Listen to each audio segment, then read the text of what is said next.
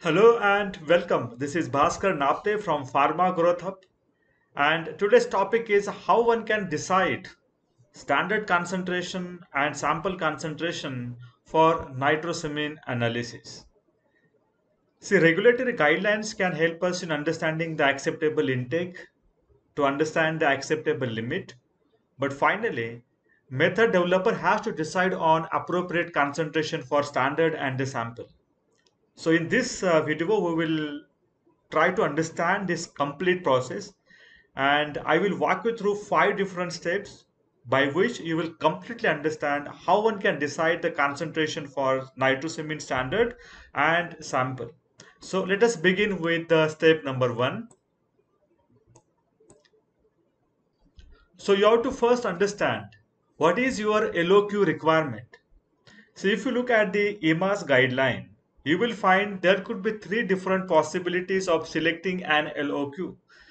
Let us say you want to omit the nitrosamine impurity from the specification, option number 1. In that case, your LOQ should be less than 10% of the acceptable limit. We will talk about this calculation of acceptable limit, but this is first important information.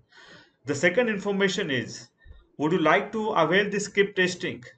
In that case, your LOQ of nitrosamine should be less than 30% of your acceptable limit. Or in case if you don't want to avail omission of the specification or not the skip testing, you can go for the routine testing, and in that case LOQ should be at least less than acceptable limit of that particular nitrosamine. But for this example, let us assume that you want to go with the LOQ of less than 10% because you want to explore the possibility of omitting the nitrosamine impurity from the specification itself. This is the first step you need to think of. What is your LOQ requirement? Okay, and in this case, we assume that you want to go with the 10% as the LOQ requirement. 10% means what? 10% of your acceptable intake of that particular impurity. The step number two. The step number 2 is estimate the LOQ then. So you have to practically assess the concentration of your nitrosamine, which can give the LOQ, the expected requirements. For example, signal to noise ratio. So you injected a solution of, let us say, NDMA, which is again one of the nitrosamine impurity standard concentration of 0.3 ppb, and you found that the signal to noise ratio is 100. I've just given the hypothetical example over here now.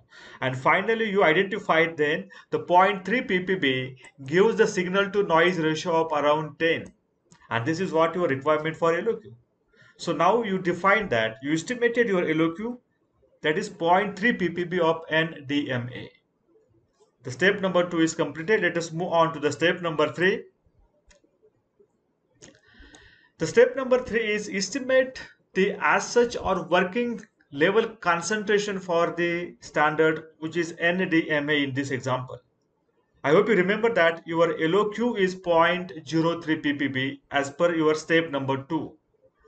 But what is your expected requirement of that LOQ should be less than 10% of your acceptable intake. If you look at your first very step 1, isn't it? We said that you want to go with the LOQ value of less than 10% of the acceptable limit. So this LOQ, which is 0.03 ppb, should be less than 10% of your acceptable intake, acceptable limit. But how much less? Is it 9% or 8% or 7%? Let us assume that by calculating the risk and the possible variabilities from instrument to instrument, you decided to go with the 5% of the acceptable limit. 5% of the acceptable limit. Now it's very important to understand. NDMA at 5% of its acceptable limit is going to have the as such concentration of how much? 0.03 ppb. See, this is your decision. You decided to go with 0.03 ppb as the LOQ concentration, and this should be a 5% of your acceptable limit. So what is the 100% of the acceptable limit then?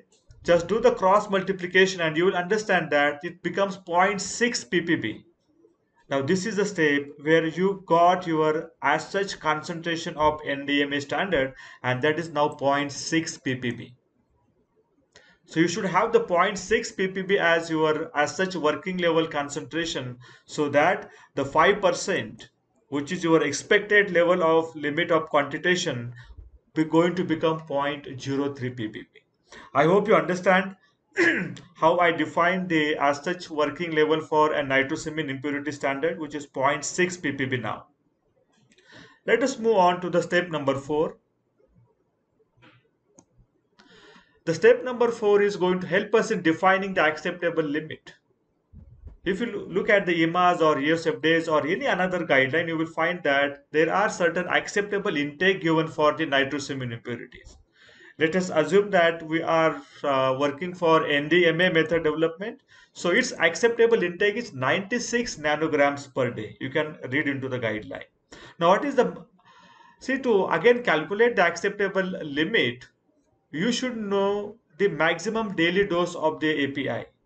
So in this case, let us assume that we are working for metformin tablet, and you must understand the maximum daily dose of the metformin hydrochloride.